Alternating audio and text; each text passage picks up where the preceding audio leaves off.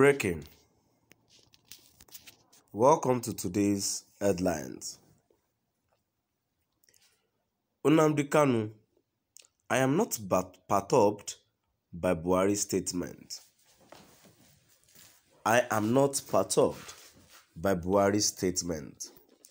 To my dear listeners, from wherever you're listening from, stay tuned as I read today's news. Nnamdi Kanu, the leader of the proscribed indigenous people of Biafra, IPOB, said he is not perturbed by the statement made by the President, Muhammadu Buhari.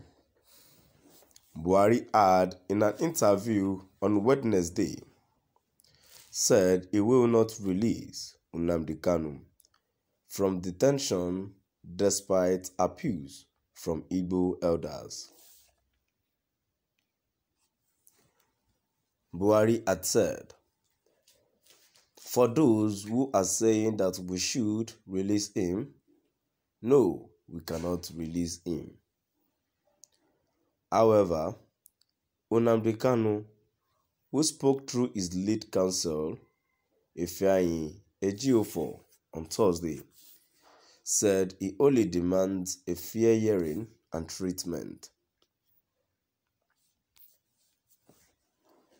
Speaking after a visit to Nnamdi Kanu in the DSS custody, Ejiofor said, "We were not one bit perturbed by his response, knowing fully that they have no case against our client. What we're earnestly asking for is nothing else but for the executive arm of government led by the President of the FRN to desist from further interfering in the judicial process. We can authoritatively confirm to the world that the executive arm of the government of the FRN, ably led by the President, is gravely and effectively interfering in our client's judicial proceedings. To demonstrate good faith and impartiality, we beckon on the President of the FRN to first caution the DSS, which answers solely to him, to obey all court orders as it relates to the management of this case.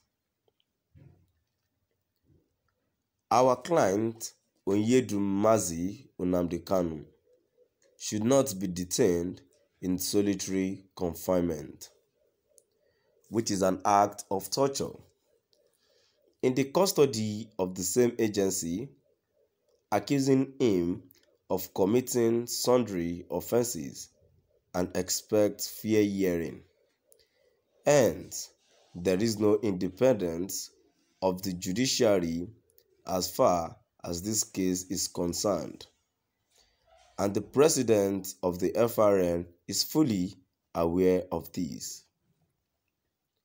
If it is the position of the President of the FRN to allow fair hearing, he should follow up and ensure its reality most promptly."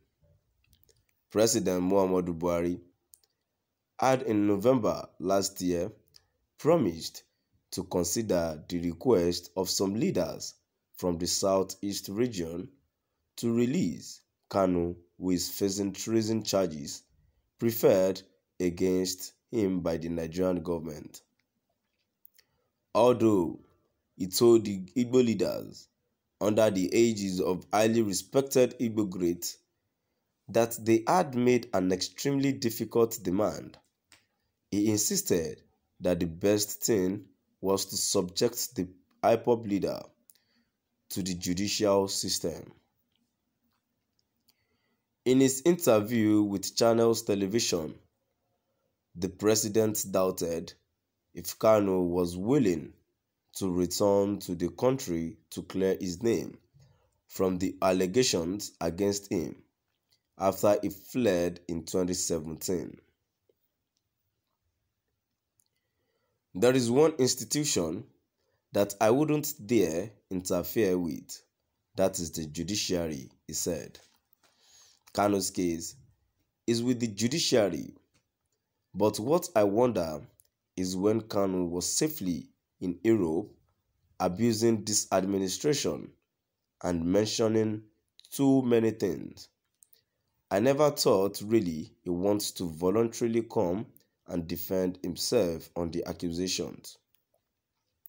So we are giving him an opportunity to defend himself in our system, not to be abusing us from Europe as if he was not a Nigerian. Let him come here to us and then criticize us here.